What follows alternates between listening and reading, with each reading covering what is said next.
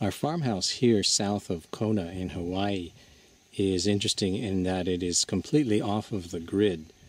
It is not hooked up to any city power or water, sewer or gas systems. It's completely isolated.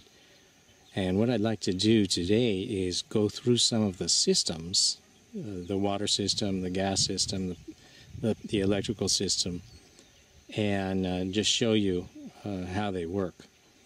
And I'm going to start with the solar power, the electrical system. If you look at the house itself, you don't see any solar panels on it. And that's because we need the roof for rainwater catchment, because we're off the grid when it comes to the water line here as well. We store the water in this outbuilding, in the big tank you see down there, and you can see the solar panels on the roof. And we'll go look at those in a minute. Okay, here you can see the roof of the main house, and you can see how it's designed to catch rainwater. And then if we go over here, here's the outbuilding. You can see the solar panels. There's 16 solar panels up near the top.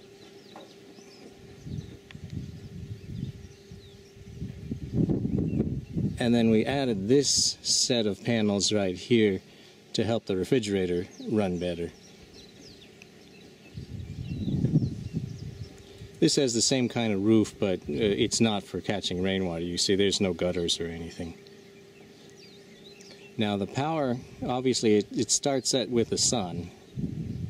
It comes down to the panels, and then you can see the wiring here takes it down below into the outbuilding and stores it.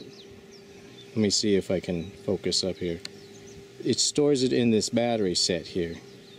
So we're going to go down there next and see what's inside.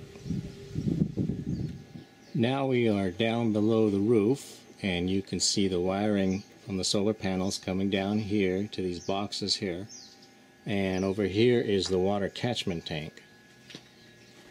If you look at these boxes here, this one is an inverter.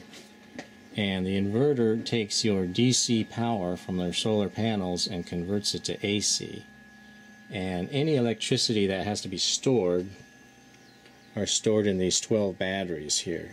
These are Rolls batteries. They're specially made for off-the-grid homes and projects like that. Now, of course, in the real world, it doesn't always work out that you have sun every day. And especially here in Hawaii, more often than not, it's cloudy.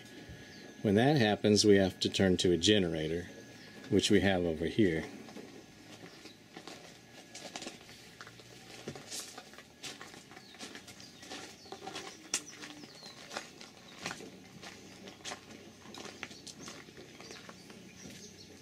So when the power is running a little low because of the clouds or because you're using a lot at night, for example, you can come out here and the generator is already hooked up to the rest of the system.